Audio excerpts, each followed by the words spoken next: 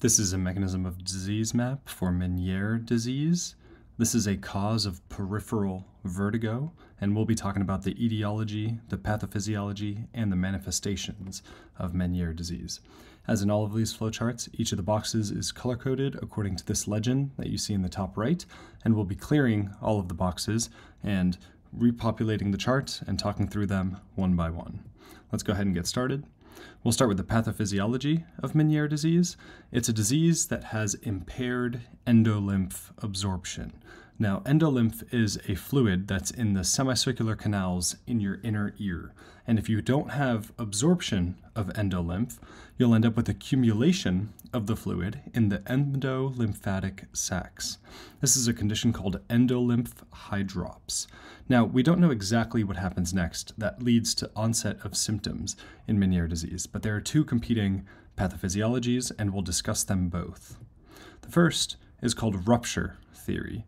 When you have so much fluid in the endolymphatic sacs, when you have endolymph hydrops, it creates a tear in the Reissner membrane.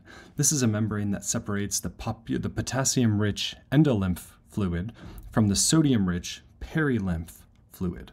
When you break this membrane, you're going to have a mixing of the fluids. So that results in increased perilymphatic potassium. So you're going to have more potassium ions in the perilymphatic fluid because you're mixing the potassium-rich fluid and the sodium-rich fluid. So they're essentially going to kind of become the same liquid because you have a tear in this Reissner membrane. When you have high potassium in the perilymphatic fluid, this causes a depolarization of the afferent acoustic nerve fibers, and that potentially leads to the symptoms of Meniere's disease. The other theory, compression theory, is that when you have so much fluid in the endolymphatic sacs, when you have endolymph hydrops, it causes compression of the semicircular canals, and these canals, of course, are crucial for balance and hearing. And that leads to the vertigo, the tinnitus. We'll talk about the manifestations in just a second. So, two competing theories. It's possible that it's a combination of both, but they both have decent amount of evidence in the literature. Before we talk about the manifestations, let's work our way through the etiology, and this will be pretty short. In short, the etiology is idiopathic. We don't know exactly what causes Meniere disease. We don't know if it's just one cause or if there are multiple causes, multiple triggers. There are, again, some theories. There are some proposed etiologies, and these are listed here with some kind of explanations of what kind of leads us to think that these etiologies might be causing the disease. The first, it's possible that it's an allergic etiology. It seems like allergies trigger the symptoms in many patients with Meniere's disease. And in addition, controlling your allergies improves the symptoms of people of the disease. So it's possible that allergies have some role, or the inflammatory process behind allergies might be related.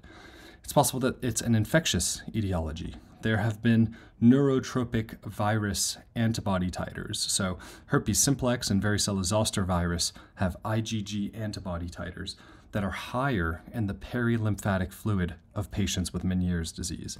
So it's possible that there's some infectious etiology that resulted from having these viruses, and that's what triggers Meniere's disease. Autoimmune etiologies also have a bit of evidence as well. It's possible there's an autoimmune process in the inner ear, since the symptoms tend to improve with intratympanic steroid therapy. Of course, steroids are largely anti-inflammatory, and if you have an autoimmune process, it might get better with steroid therapy, so it's possible that's the etiology. And it could also be autoimmune on a systemic level. There have been studies that found antiphospholipid antibodies in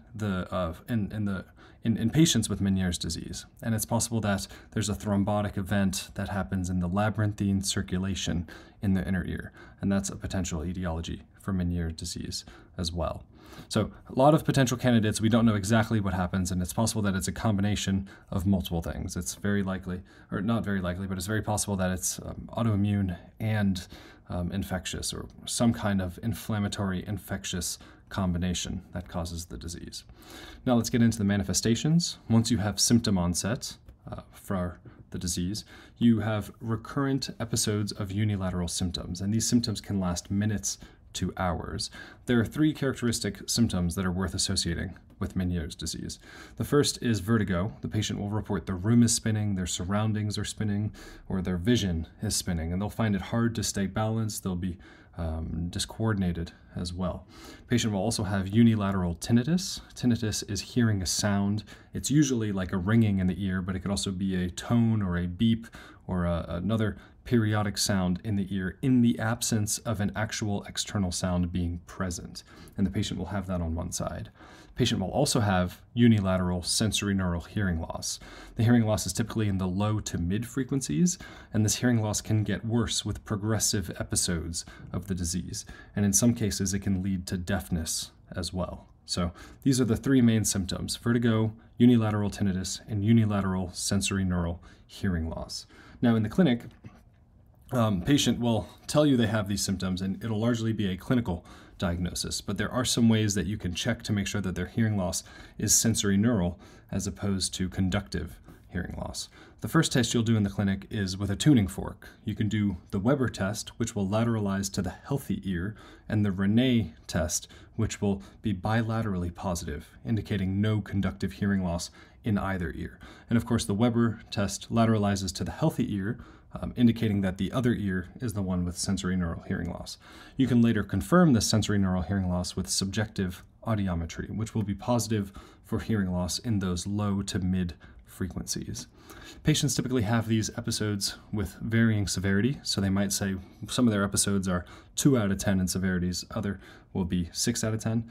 The episodes can last from 20 minutes to 12 hours, so it really could be like an all-day suffering with Meniere disease. Patients will have remission between attacks. They won't have constant episodes. They won't have continual symptoms. And this remission can vary from months to years even. It tends to be a progressive illness, and in some cases it even spreads from being unilateral to being bilateral, and about 10 to 20% of patients as well. So pretty broad manifestations. It tends to get worse, and in some cases it can lead to deafness for that sensorineural hearing loss. There are some other symptoms that you might get. You can have spontaneous horizontal or horizontal rotary nystagmus. You can also have nausea and vomiting, and you can also have ear fullness in this disease as well. And of course, because you have vertigo, because you have this room spinning sensation, it can lead to the patient having falls and having physical injuries or trauma from those falls. So that might be the presentation for Meniere disease as well. This has been it for this flowchart for Meniere disease. I hope it was helpful, and thank you for listening.